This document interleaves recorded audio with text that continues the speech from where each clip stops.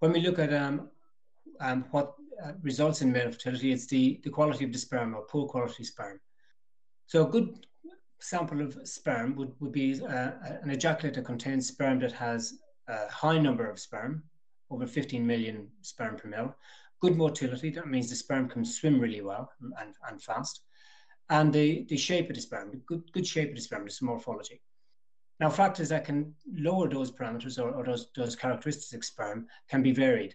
It can be as simple as testicular injury or torsion to diseases such as diabetes and cause poor sperm quality. There are other factors which are becoming more known in the field of reproductive medicine. Is these environmental and lifestyle factors. These can impact on sperm quality also.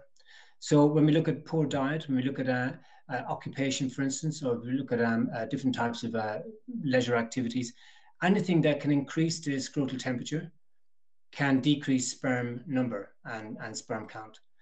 And then diet, anything that's a very, very poor nutrition or very high in fats has been associated with poor sperm quality also. So again, there's many different factors that can impact on sperm quality. Those that can be changed or altered, such as lifestyle and environmental, may have a positive impact on fertility outcomes for men.